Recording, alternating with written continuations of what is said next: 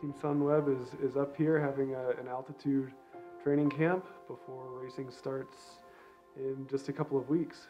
Get the shape tuned up and ready to go.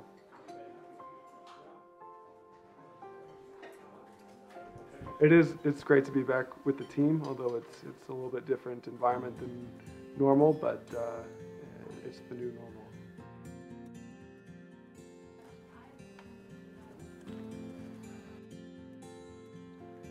Everything is going pretty well actually.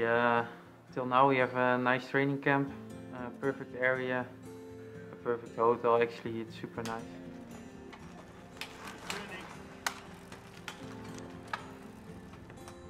The team has broken us up into training bubbles, so we limit our contacts to just a handful of staff and riders, and so we see all of our teammates around the hotel, but at a distance and in passing, so that our close contacts is pretty limited.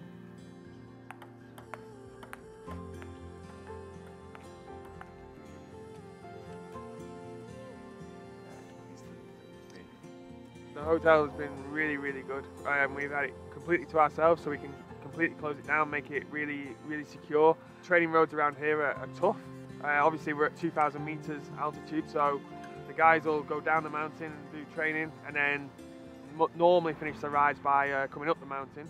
But we're in a really lucky position where we also have team buses, and on certain days we've used a team bus per bubble to bring riders back up. So we've used all our resources on the camp. I think we pretty much have every vehicle that we have here so that we can operate the camp in a good way and get the season off to a good start.